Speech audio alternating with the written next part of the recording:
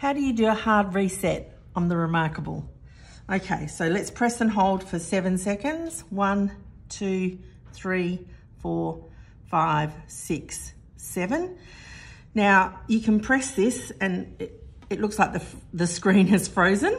Doesn't matter how many times you press it. So then you press for 3 seconds. 1, 2, 3, and let's see how long it takes. 1, 2, 3, 4, 5, 6, 7, 8, 9, 10, 11, 12, 13, 14, 15, 16, 17, 18, 19, 20. The reMarkable is loading.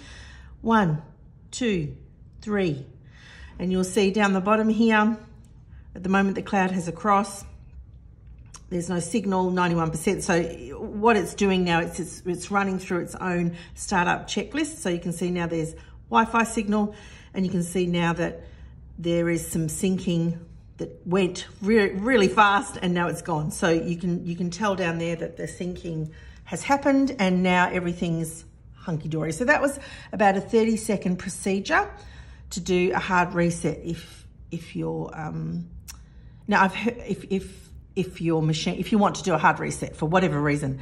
I have heard that sometimes it gets frozen and stuck, and it can be to do with the charger cable that you use. So you might want to explore that if you're having difficulty in that way.